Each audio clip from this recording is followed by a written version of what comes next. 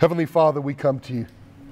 Father, we're so grateful to be in your presence today with two people that we care very much about, two people that we love. But Father, we know that we're incapable of caring about them and loving them the way that you do. For your love is perfect. And Father, we pray that your perfect love would rest on them and that it would remain on them, Father, for the rest of their lives as they serve you together.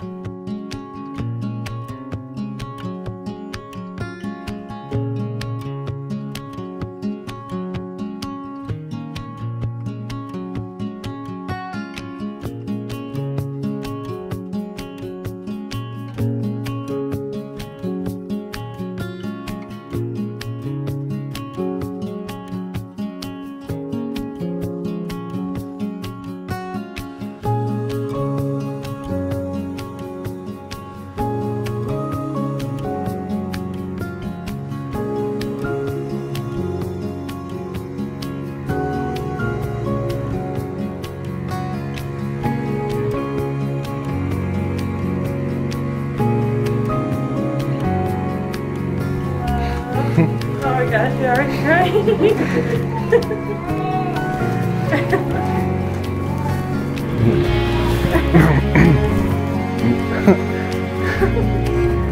That's really pretty.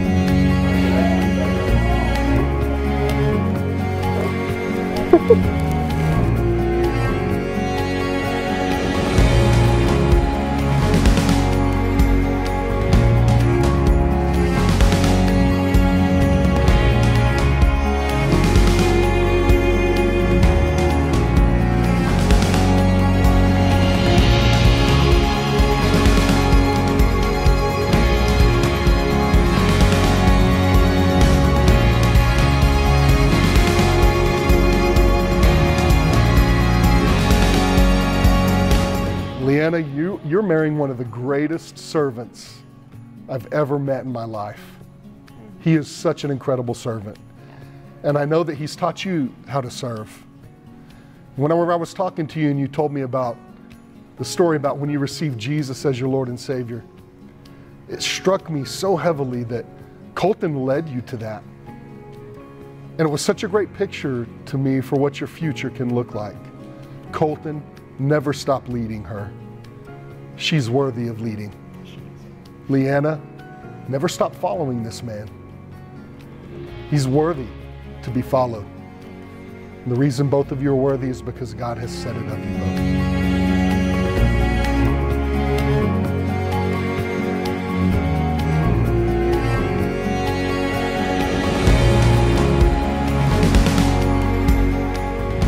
both. So I just want to encourage the both of you that as you deal with each other and as the day-to-day starts to happen in marriage and you start to get busy with jobs and with obligations, with other people, with family, just want to remind you to always keep your eyes on the love of God. Because if you keep your eyes on Him and His love, your love for each other will always be strong. If I could give one piece of advice at all to you two or anyone here really, and it's just something that I've learned in my own marriage, and it's to not forget the reason why you started. Not to forget the reason why you fell in love in the first place.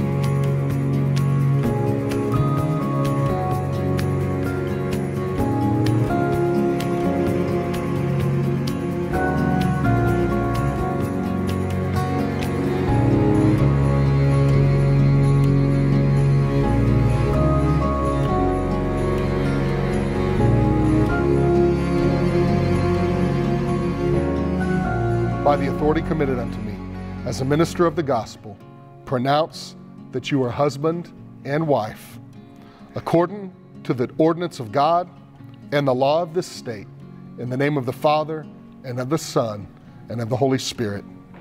I now pronounce you husband and wife. Colton, you may kiss your bride. I met you in the sun. It is a great honor to present to you for the first time Mr. and Mrs. Colton. So we from Paris on one knee with a letter and a ring got married in the spring. day I met you, I think I met myself. I don't ever wanna be with anyone else. We got the kind of story that the stories would tell, different than I've ever felt. And I know we've got our whole lives, no ending this inside. But darling, all I wanna do is be with you. And I know we've got our whole lives, no ending this inside. But darling, all I wanna do is be with you tonight. Yeah, yeah, be with you tonight.